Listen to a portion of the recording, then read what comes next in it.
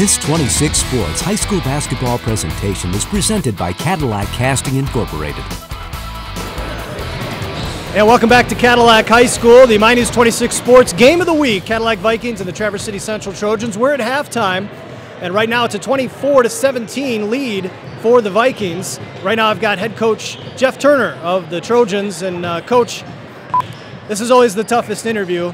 Absolutely. Second quarter is probably something you're not going to want to look at tape of later.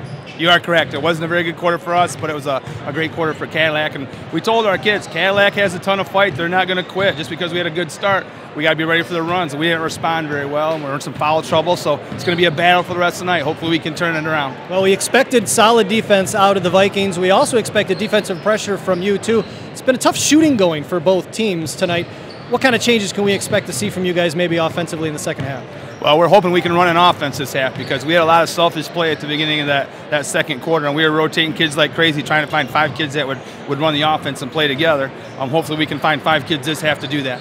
All right. Well, best of luck in the second half. Thank you, sir. All right, that's head coach Jeff Turner of the Traverse City Central Trojans. Second half coming up. You're watching My News 26 Sports Game of the Week.